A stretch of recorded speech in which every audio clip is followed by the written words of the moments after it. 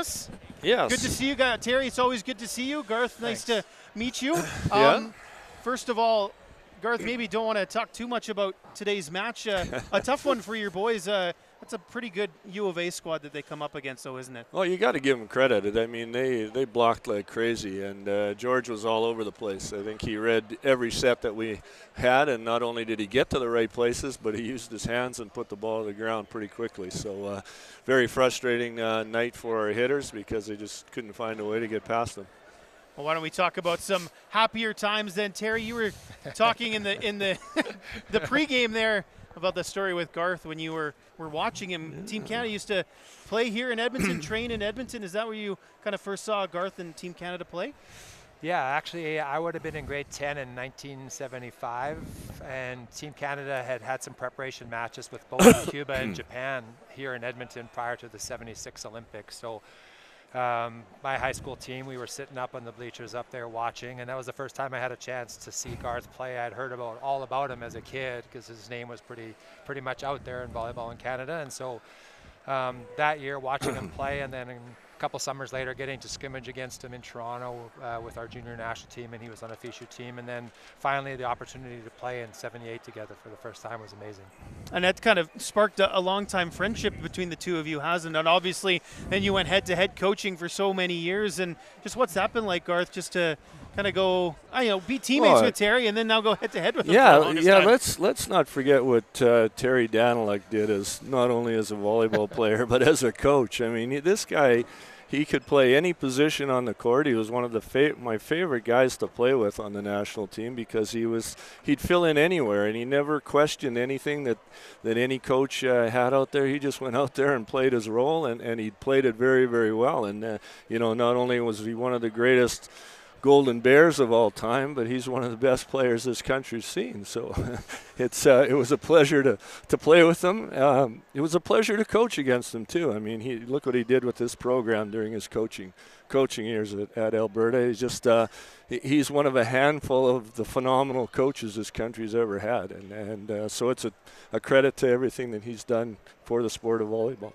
I know, Terry, you said that when your first match for the national team, it was Garth who came over and kind of said, "I got your back."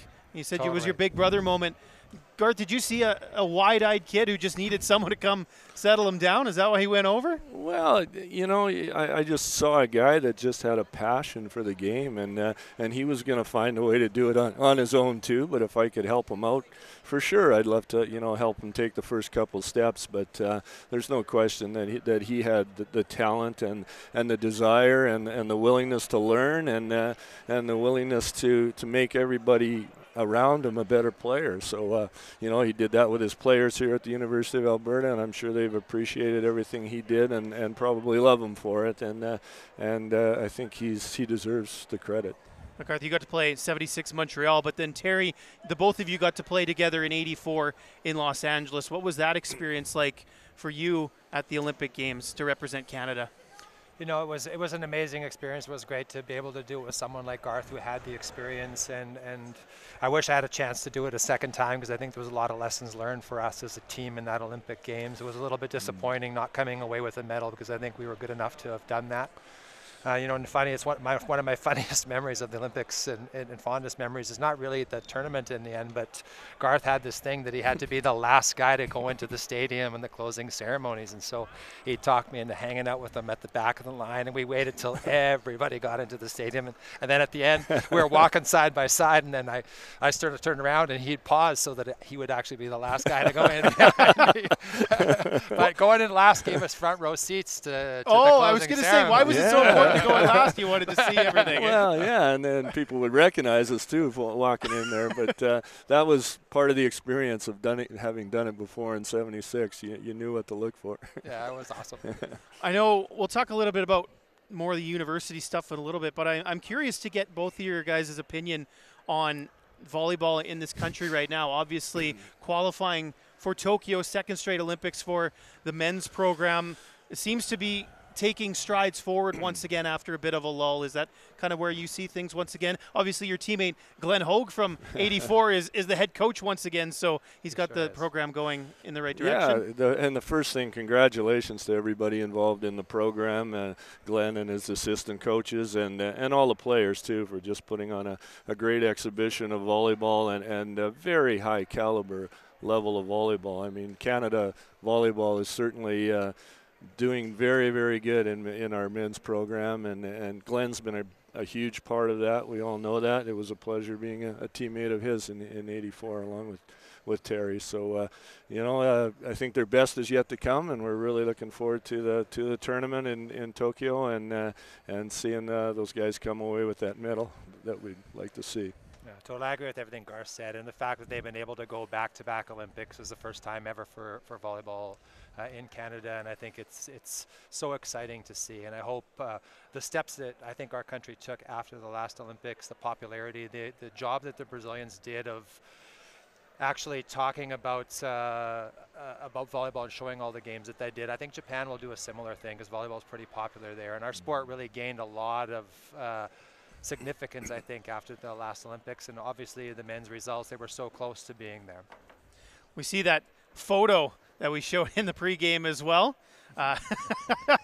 Takes back some memories, obviously. Yeah, this is Garth with his mustache right here. I was just watching. Yeah, this is actually me with the hair on the top of my head, which is super. There you go. Let's blow that up for so long. Yeah. That ball looks like it got through, so you must have done okay there. I went off the top. I'm not. I can safely say in my life I might have hit 2 balls that actually went clean to the floor. He knew his limits and he stayed within them, and that's why he was as consistent as he was. And you're in good coverage position there then, so just in case. Maybe just talk a little bit about, correct me if I'm wrong, I might have heard that, Terry, were you still playing university when Garth started coaching?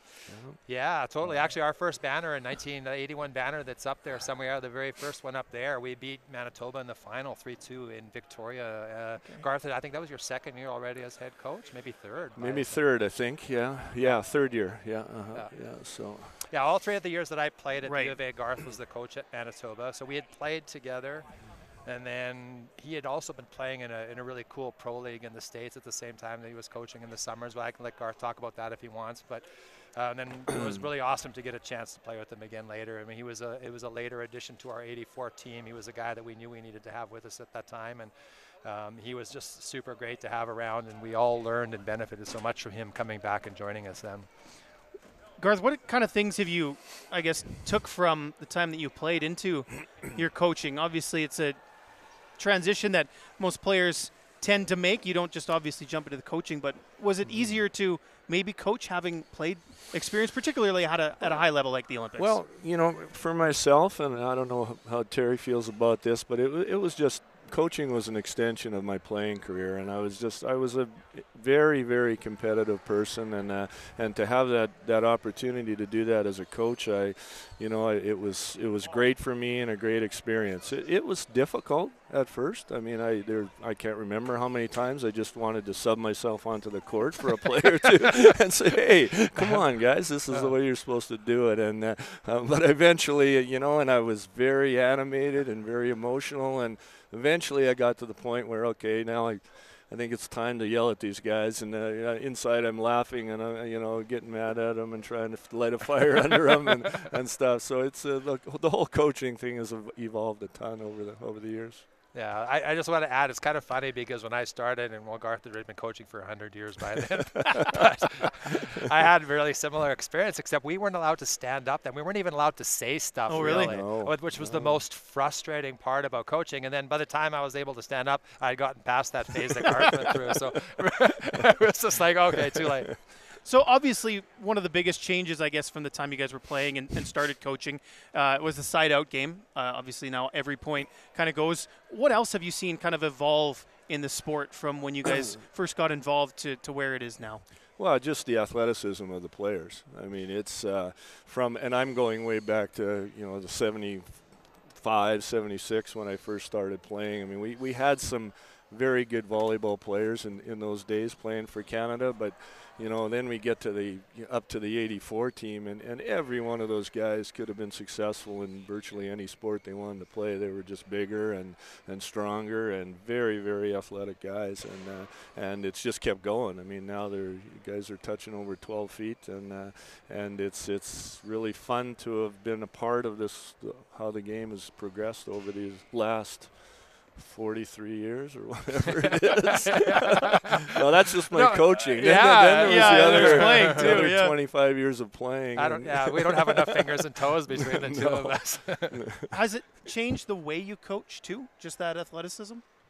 Oh, definitely. I mean, and that's been the fun part above it is we've had, as coaches, we've had to get better all the time because there's more and more things going on, and the whole business of coaching for me has changed so much, because in the early years I think it was such a new game, and I really felt that my experience probably was ahead of a lot of people in this country, and then these guys like Danyluk started coming along, and man, what he's done with this program, and then it just kept going, and now there's just a ton of very good university coaches out there, so the challenge just got greater and greater every year.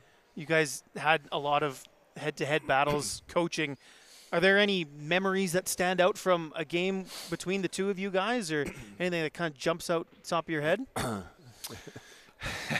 Well, the one thing Garth probably hates about me is in that 81 championship, I used to have this habit of getting a stuff block and then doing this little dance. I broke that habit. I thank God. But I know for sure getting the stuff block, doing this dance, I remember specifically at one point in the match, like he just like stood up and was saying something to the referee or to me. I don't remember. I was in such a zone, it didn't really matter. But I think probably, as far as all the games we've coached against each other, I don't really have a specific moment, but I always knew that if I wasn't prepared, we were going to be in trouble. And so I really felt like, I had to focus, and Garth was quite tactical in his coaching in his early days, and I'm not saying that he isn't now, but the game has changed for both of us, and there's younger guys out there doing different things, and we really had to work hard to stay, I think, at the top of our game for a long time, and I was just an honor to be able to be at that level with Garth for many years, and to learn from him and to watch the successes of his team and try to incorporate that into what we're doing, like many of the younger teams that are now successful are doing with what we maybe have established in the sport of volleyball, and they've taken it to a different level altogether. But I don't have one memory. My fondest memories, I'm going to say it, are still playing with Garth, not coaching against Garth, and I'll always cherish that. Garth, you won 9 national championships during your time with the U of M. Is there one that means more or is a little bit more memorable? It probably was, a few of the years. There was years that we won that we were supposed to win. Right. And I always sit there going, I'm sitting on the bench and probably wiping my brow and going, phew, I'm glad we finished that one off, because we were 56-1 that year, or 56 and ever. But the memorable ones are probably the ones that we were ranked 4th or 5th or even 2nd and came in and played well. And I won't mention any specific ones, but those are the ones that are for me were really exciting and really stick in my mind. Terry, was there a special way to prep for a Garth Pischke team, or? One of the times I remember really Garth's the type of coach he was before I won my first championship in '97 as a coach. We lost in the final to Garth's team in Calgary, and we had this big left-handed guy that was a pretty good volleyball player, but he, if he had to move a lot, he wasn't going to be successful on the outside. And all year we were really successful, and no one had ever done it to us before, and it was nothing that I could prepare for. And we get to the final, and they short-served this guy for every point in the match that they could. And Greg Proctor, I hope you're not listening right now, but they petered him out. And the tactics in that match were like, it was something that he was, that he developed. It was something that he got his guys to buy into, and they beat us up that day. And my lesson for the next year was, okay, if I'm going to see Garth again, there's no way anybody's short serving us and beating us again. And so, you know, those are the things that I remember. And that match in particular was one where I was not prepared for that to happen. No one had done it. He knew that it was the best way to handle a pretty successful volleyball player, and they shut him down and shut us down to win the championship. I remember that very, very vividly, because it was one of those years that we probably weren't ranked, you know, the team to beat. And in fact, Terry had beaten us 6 or 7 times that year, so I just said, you know, we got to do something different. And the funny part of that was watching the replay of the game afterwards, and I think it was halfway through the second set, you guys had won the first set and were winning the second one. And I just remember Vic Lindell coming on. He was announcing the game at the time, and he'd go, Pischke, what is wrong with you? Why do you keep serving that guy short? They know what you're doing. And we just kept going, and eventually it started. You could just feel it turning in the game. Totally. Yeah, he was a big, heavy guy, and they just wore him down. Having to come forward to try to get outside. And the thing was, he was a super good passer. Right. He'd get the pass, but he couldn't score after because it was too hard for him to get back outside. So it changed what we were doing. And yeah, I'll always remember that. I was so frustrated. But as a coach, those were the things that made me better, because the next year I was prepared for all of that and more. And I learned my lesson going into that game, because we had beaten Manitoba, and I thought, okay, this could be a championship, you know, for us. And it didn't work out that way. So I think one of the things I really love about coaching is the problem solving, and that was a problem. Garth found a problem, and for me, I thank him for that, because the championship that we won the next year is the one that I remember the most, just because I sat there and just smiled to watch everything unravel.